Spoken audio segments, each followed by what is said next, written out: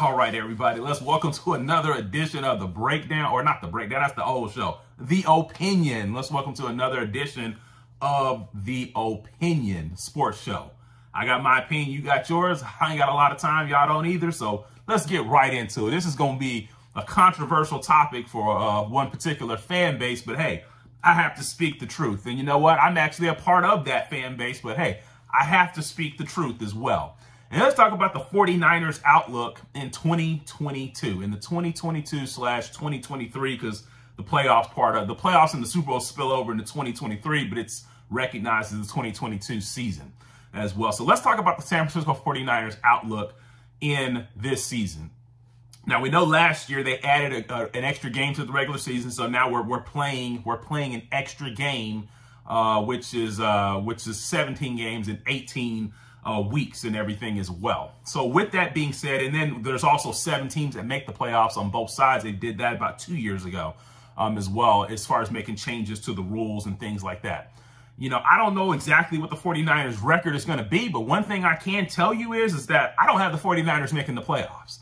And the primary reason that I do not have the 49ers making the playoffs in 2022, yes, they have talent. They got some talent on defense. They've got elite talent on offense, you know, at the skill positions and things like that. But the primary reason I do not have the 49ers making the playoffs is, one, Trey Lance.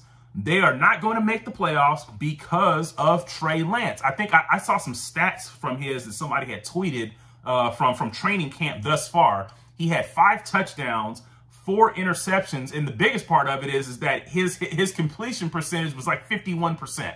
So numbers like that is what you can expect to see from Trey Lance and everything as well. And I believe one of those touchdowns, he had actually ran in one of those touchdowns as well.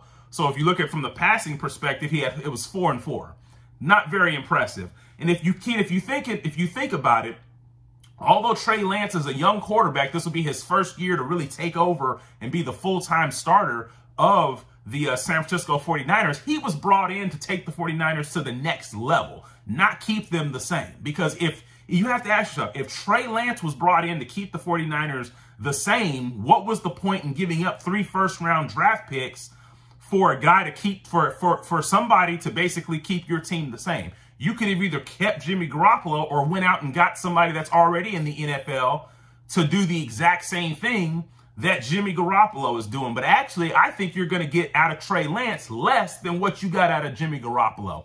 And the season can't come faster. This has been the longest offseason because I've had to deal with other 49ers fans telling me how great Trey Lance is going to be and how much this guy's going to take the team to the next level. And really, what a lot of you 49ers fans are expecting are, you think Trey Lance is Patrick Mahomes. You really do. I mean, you don't want to come out and admit it, but you think Trey Lance is Patrick Mahomes. You guys try to show these highlights of him just fitting balls into tight windows with a strong arm. And yeah, I'll admit he has a strong arm, but he ain't as accurate as Patrick Mahomes. When I seen Trey Lance play last year in the couple of games he started, nothing about him ringed out Patrick Mahomes. When Patrick Mahomes first played for the Kansas City Chiefs, he didn't have to play an entire season, or he didn't even have to play a regular season game for you to know that Patrick Mahomes was the real deal. When you saw him in preseason games, you were like, "Oh, this is way different than what we're getting from Alex Smith." With Trey Lance, you're not going to get Patrick Mahomes. So, like I said, you guys don't believe me right now, but the season will show you better than I can tell you. And what I'm telling you is that the 49ers, they're not going to make the playoffs. One is going to be Trey Lance, is that Trey Lance is not as good as what you guys think he is. 2, the schedule is a whole lot tougher.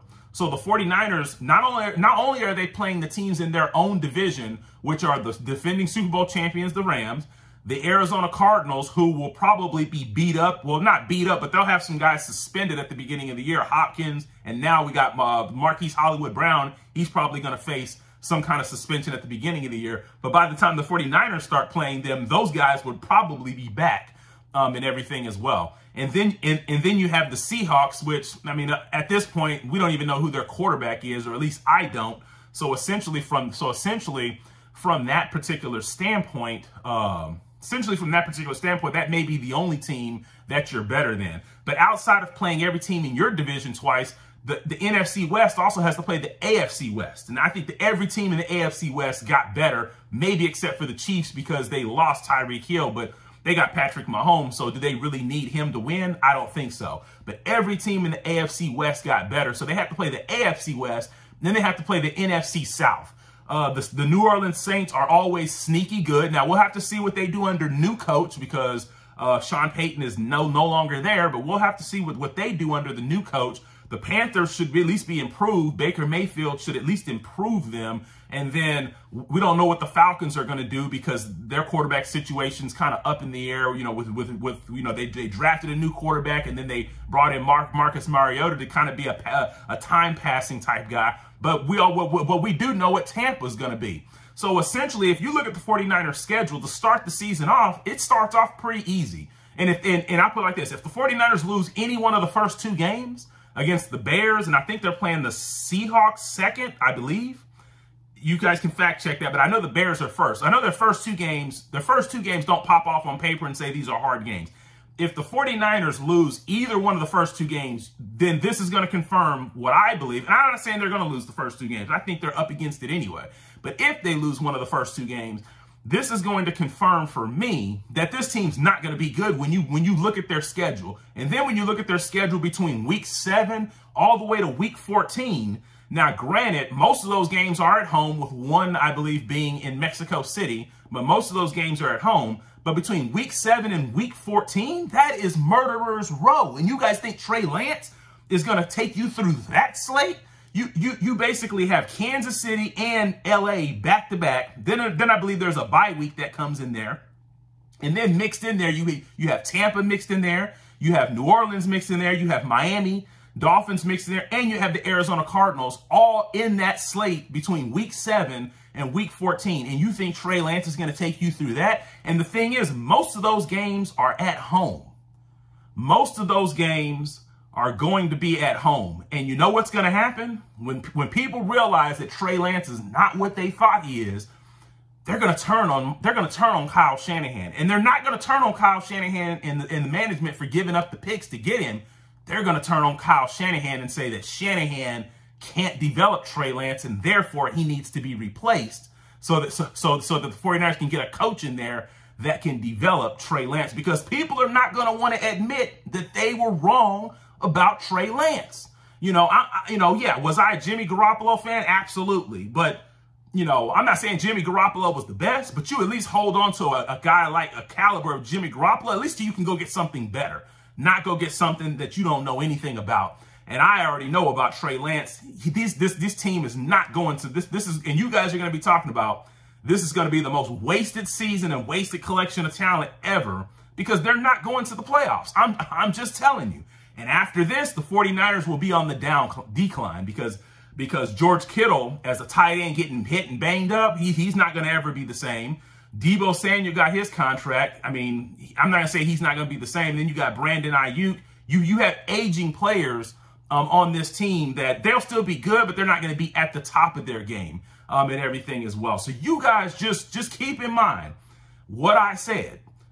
They're not going to make the playoffs. That I know. And the main reason they're not going to make the playoffs is because of Trey Lance. And the one thing that you Trey Lance and you Jimmy G haters will have to live with is that when they don't make the playoffs, assuming that and I hope Trey Lance is relatively healthy the majority of the year. When they don't make the playoffs, the all-time stat will be, the all-time saying will be is that when Jimmy Garoppolo was relatively healthy, the 49ers made the playoffs. Not only did they make the playoffs, they made the Super Bowl one year, and they were really, really close to making the Super Bowl again when Jimmy Garoppolo was healthy. But when Trey Lance is healthy, you guys are not going to be able to say that same thing. And another thing, I don't want to hear the excuse of this being his first year, because if I go back to the beginning, he was brought in to take this team to another level and do things that Jimmy Garoppolo can't do. He can run. He has a strong arm. He can push the ball down the field.